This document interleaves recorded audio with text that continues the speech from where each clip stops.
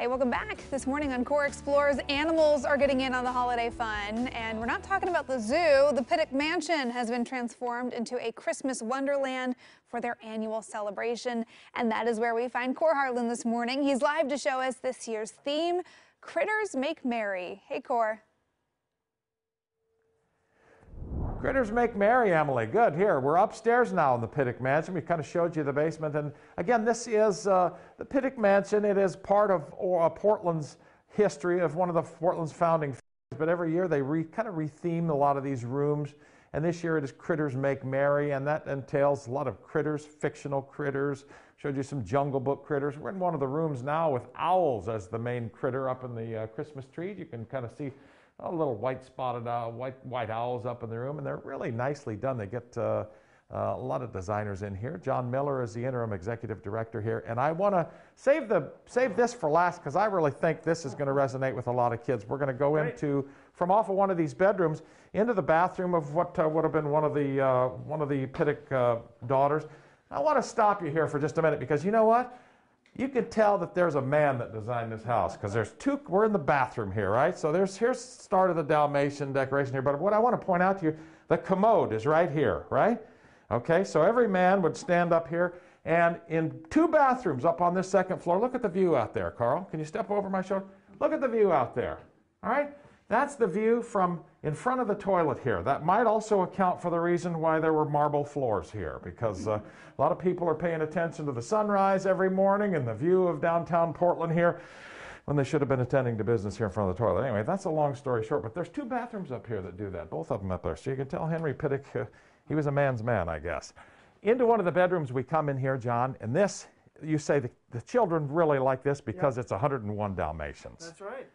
Yeah, absolutely. So each year we come up with a theme, Critters Make Merry, and then we just let the decorators go to town. And this particular one really went to town with, I think there's over 101 Dalmatians in here. This would have been one of the daughters, Pittock daughters or nieces, perhaps, bedroom out here. Again, that's Carl's kind of showing you some of the 101 Dalmatians decorations that have gone into this room. And this would have been Georgiana Pittock's orphaned niece, Helen, and Louise right here. Yep. The pictures of them. So this would have been their sleeping area, their bedroom up here. And again, the themes even go into the bedding. They got, Carl just showed you the 101 Dalmatians comforter and the pillows on the bed there in addition to the dogs. And these two right behind you, Carl, here, swinging around here.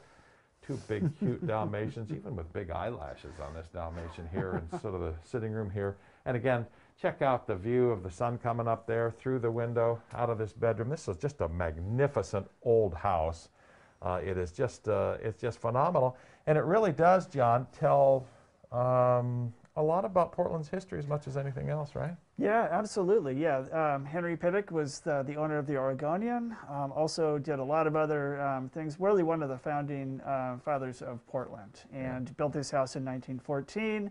Fortunately, he died in 1917, but for those few years, he raised a family of 9 family members, all lived here, and a lot of names within this household: Gantenbein, Failing, and so forth. So there's, so it's really all about Portland history here. A lot of history. Yeah. Take Carl over there to the sleeping porch, and I'm going to go get my phone here because my earpiece is kind of cut out there. But the sleeping porches were sort of a signal of health of the back in the day there before antibiotics were around. It was sort of commonly thought that these sleeping porches, where you could open the windows, get a lot of fresh air in here, were the places to sleep to stay healthy. And of course, people had to deal with tuberculosis back then as well. That's a lot of other things. So these sleeping porches are also pretty prominent up here on the second floor. Yes. Critters Make Merry is the name of the theme this year. 17 of the rooms here at the Pittock Mansion have each been designed by somebody with a certain flair. In this case, again, it's 101 Dalmatians, even kind of the Cruella de Vil thing right here. I don't want to touch it, but the face mask, the red, the black, the white hair, the red face mask. Absolutely. 101 Dalmatians. A lot of other things here. If you're interested in coming up here, they are tickets are sold in advance, right? That's right, in advance. Get your stuff early.